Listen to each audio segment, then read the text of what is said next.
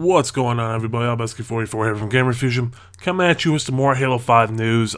Today, it was announced how much Halo 5 Guardians is going to take up on your Xbox One. How much space it's going to take up on your Xbox One, I should be saying.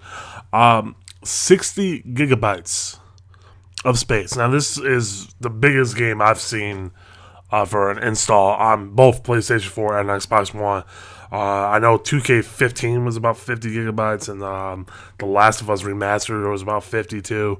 So, yeah, that's a lot of space, man. And this is before, like, extra maps and extra updates and stuff, too. It's going to be straight up 60 gigabytes. Hopefully you guys got enough room on your Xbox One. It's going to be nice for me, personally, because I'll have the Halo 5 console with the 1 terabyte, so I'll have enough space there. But just warn you guys, if you guys don't, start making some room soon, because Halo 5 comes out in like 15 days. 2 weeks about, yeah, I'm super excited. But just be ready, guys. It's coming soon. 60 gigabytes, Halo 5 Guardians. Super excited, super pumped. That's really it. Just wanted to let you guys know. Install.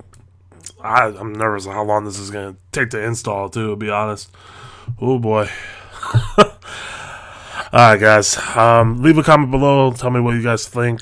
Like the video, subscribe. Stick it here for more Halo 5 news. There's a nice playlist for you guys to go through of all the news that's been going down. And then like the video.